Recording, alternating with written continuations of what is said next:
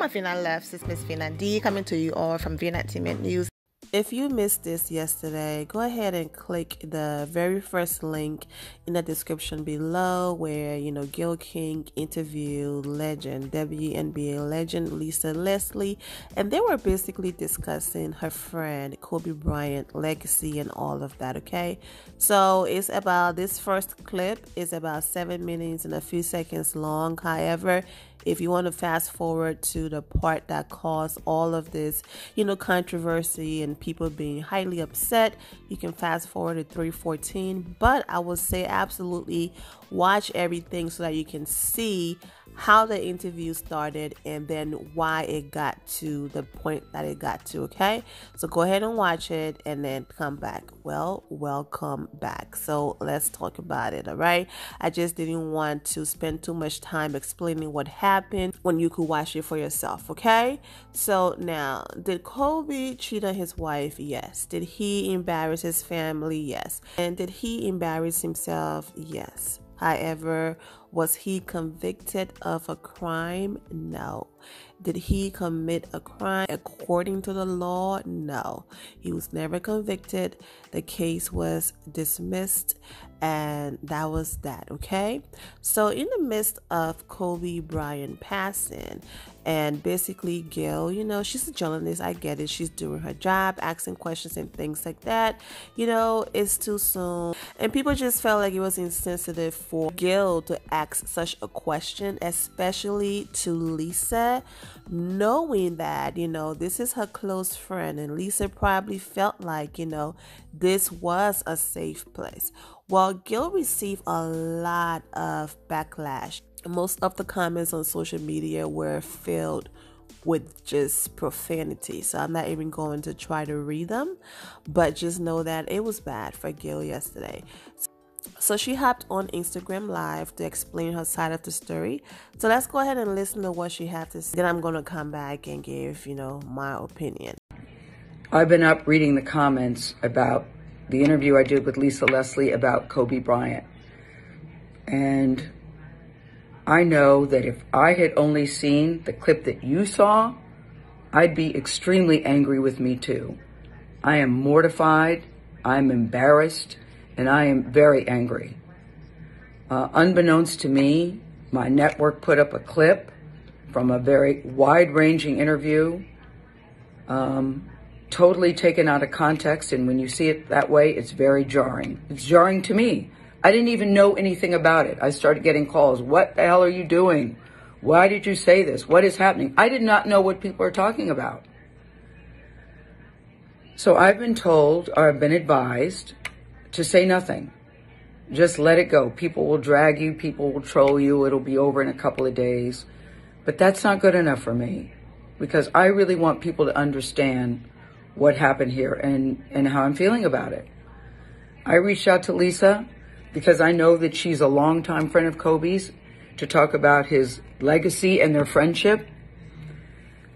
We had a really wide-ranging interview, talked about many things: his career, his passion, his sense of humor, the way he was mentoring other people, how he was starting his next chapter. It was wide-ranging. And yes, we talked about that court case, because that court case has also come up. And I wanted to get Lisa's take on it as a friend who knew him well, what she thought, where that should stand. And I thought it was very powerful when she looked me in the eye as a member of the media to say it's time for the media to leave it alone and to back off. During the course of the interview, I asked follow-up questions because I wanted to make sure that her position and perspective were very clear. And at the end, when she said it's time to leave it alone, as I said, I thought that was powerful. And I insisted that that part be in the interview, because I thought that it put a nice button on that part of the conversation.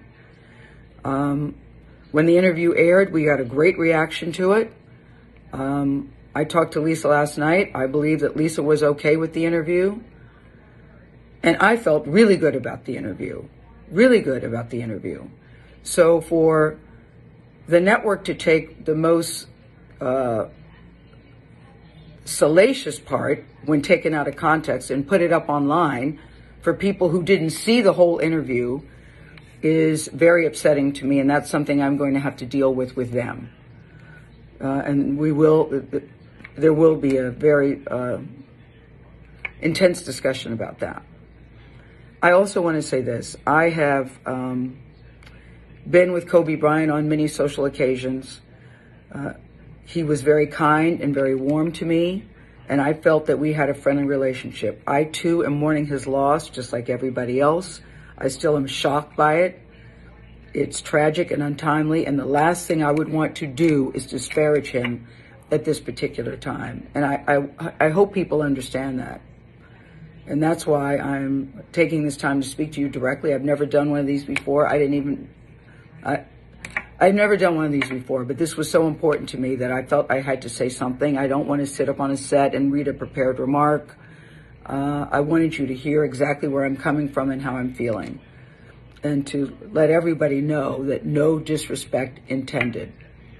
And now I've got to go to work. I thank you for listening. I understand what she's saying, right? Like, we had a long conversation, and that basically what I got from what she was trying to do is, look, these folks out here trying to tarnish this man's reputation, and they're just doing too much.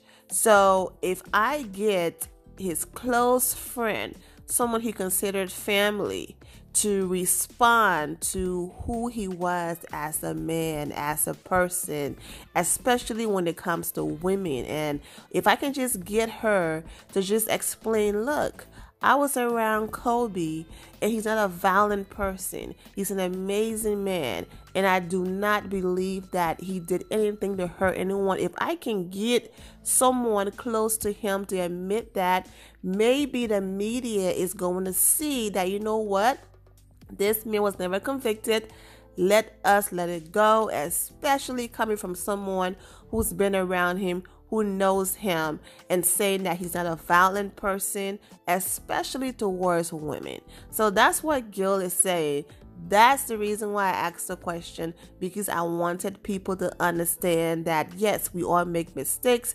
You know, things happen in life, but Kobe Bryant did not, allegedly, I would say, rape anyone. And actually, he was a stand-up guy, not only being an amazing father to his children and a great husband once, he put all of those situations behind him. He was also an advocate for women, especially women's sports, basketball, with his daughter Gigi wanting to go to the WNBA and all of that. But what Gayle failed to understand, especially someone who's been in the media for a long time, is that once people have made up their mind about you and formed their own opinion, there's nothing you can do to change that. Trolls will be trolls, okay? Especially asking someone who's friends with Kobe Bryant. You really think that Lisa was going to sit up there and say anything negative about Kobe? Absolutely not. So those people will still be like, you know what, of course Lisa is not going to say that her friend was a bad person. Of course not. I understand sometimes you have interviews and you open up and the audience be like, wow, I had no clue Kobe was this person and Kobe did this and did that. Like right now, you have a lot of people saying things like, wow, I didn't know he was doing all of these amazing things outside of basketball or since he retired. Wow, there's so much more to Kobe Bryant than just a basketball player. I get it, but I'm just saying, when it comes to that subject, the people whose minds are already made up, there's nothing you can do to change their mind. Another reason why people are not believing Gayle in this whole, Instagram live video is because even after Lisa answered the question about that situation not affecting Kobe's legacy or complicating his legacy, she's still continuing to press. When Lisa said, basically in summary, not forbidden, like he wasn't convicted or something like that. And then she continued, but the girl did not want to testify. Like, you continuing to press her and continuing to bring it up. So that's the thing. If you just had that one question and wanted his friend, to discuss this amazing side of Kobe, then you should have asked that one question and left it alone. in as much as I understand what Gayle was trying to do, and she's a journalist and she was doing her job, it's the situation is still very sensitive and people are grieving, and it's basically too soon, especially, when the case was dismissed. He was never found guilty. So it's like, I understand if Gayle was interviewing an attorney on Kobe Bryant case, and so that's a legal question. I'm going to talk about the case, but not his friend who is broken and is sad and is just going through it. But she agreed to do the interview because she felt like this is a safe space. Shaq and everybody else did interviews, okay? So Lisa was like, absolutely, I'm going to do an interview just talking about my friend. So for you to interview someone who's clearly devastated and then ask that question, I completely understand the uproar and all of that. No one is saying that Gayle shouldn't do her job, as a journalist. It's just that sometimes you have to find a balance between doing your job and just being someone who have compassion, and just knowing, listen, this is not the moment. I mean, I saw the Jimmy Kimmel tribute, the Jimmy Fallon tribute. I saw all of these people tribute, and they all said, look, we are not saying Kobe Bryant was a perfect man, and then they moved on into positivity. So they said what they had to say without going there. You understand what I'm saying? So that was their way of saying, we're not saying he's this. However, this is the man that we knew. And I just feel like Gayle could have done that as well.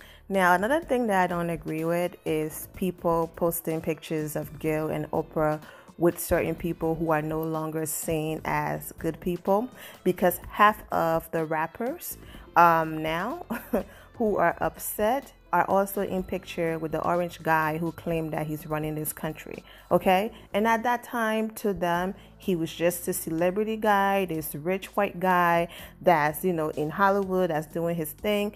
He wasn't, the person that he is today, and, all of the disgusting things that he's doing, okay? So it's like people then taking their picture and putting it up and saying, oh, well, by the way, here you are in pictures with this person, so that means that you still support this person. I don't agree with that.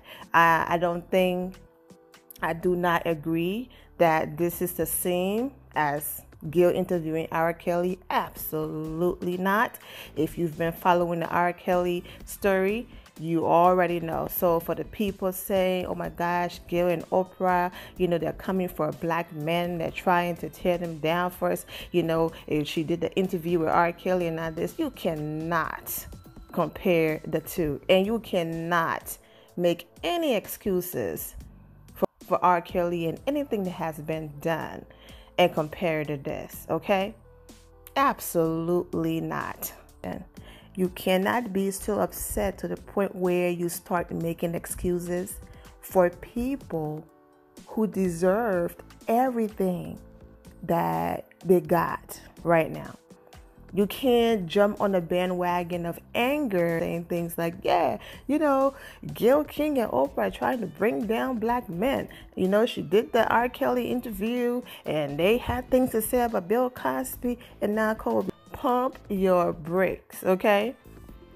You can't jump on the bandwagon now and then start talking silly.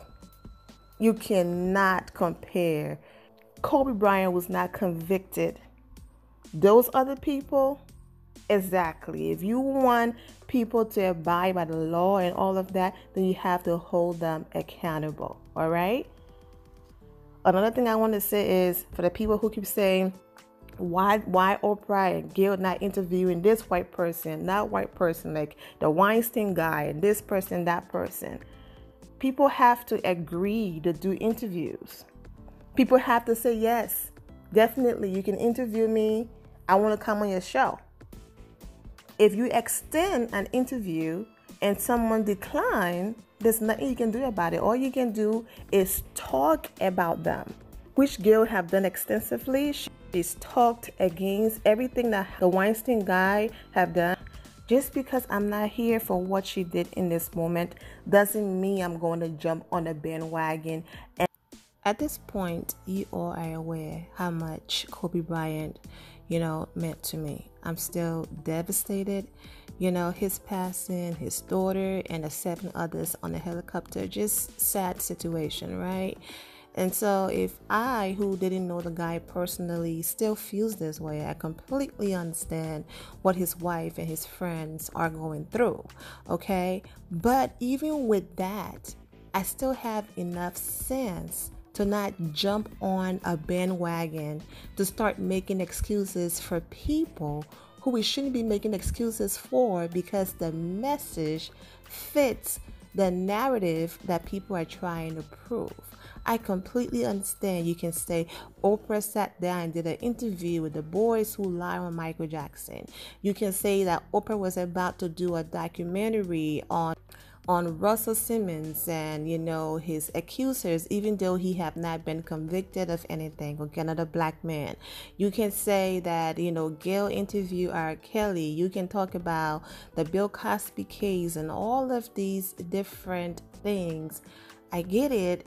But you cannot start making excuses for some of those men because they're black and it fits the narrative you're trying to put out there that Oprah and Gayle are trying to bring down black people. It is not the same thing. You can be upset at this interview and upset with Gayle for asking this question to a friend of Kobe Bryant and being insensitive. Absolutely, you can be upset, but then don't start making excuses for people who are guilty for the things that they did and they were found guilty in the eyes of the law. Do you understand what I'm saying? So I'm not under no circumstances defending Gayle. Absolutely not. I felt like, yes, she was doing her job, but she was insensitive by asking that question. A lot of celebrities, spoke against what Gayle did, but this video is about Gayle and not to drag other people in it, even though I did drag Oprah in it because that's the narrative going around. And just because you are black, okay, does not mean you make excuses for bad behavior and turn your face when bad behavior is going on because we're black. We have to protect each other. No. Wrong is wrong.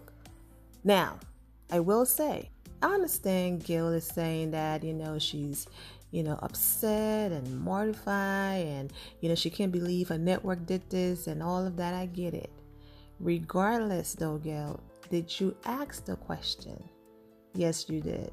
Okay, I get it. She's saying she didn't ask it in the context that, the clip was shown and all of that, but still, did you choose that moment to ask that question?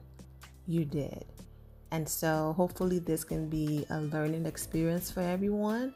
I will continue to keep all of the families lifted in my prayers because this is still a very sensitive subject and very devastating. And here my final loves. Thank you all for your love and support.